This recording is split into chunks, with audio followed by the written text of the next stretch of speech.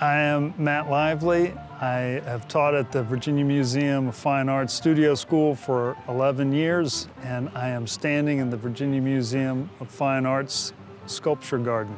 Sometimes when you go outside, it's very overwhelming and you want to paint everything, but really everything out here is worth painting. So you can zoom in on something, one thing, and make that be the star.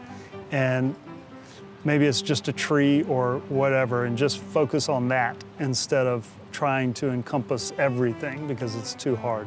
And I would also use general colors and map out things in blobs and then get more and more specific, kind of like you're focusing a camera. It's blurry and then you focus it in to where it's in focus. When you're setting up where you'd want to paint, one, you want to be looking off to the left because you don't want your hand to get in your way of what you're looking at. Two, if it's sunny or hot, you kind of want to be in the shade. And you also want to know the direction of where the sun's going so that canvas won't get blasted by the sun or something like that. Also, if it's really hot outside, you don't want to be in the shade right now, and 10 minutes later, after you've started your painting, all of a sudden you're getting beaten by the sun. So you need to be sort of an amateur meteorologist to some degree.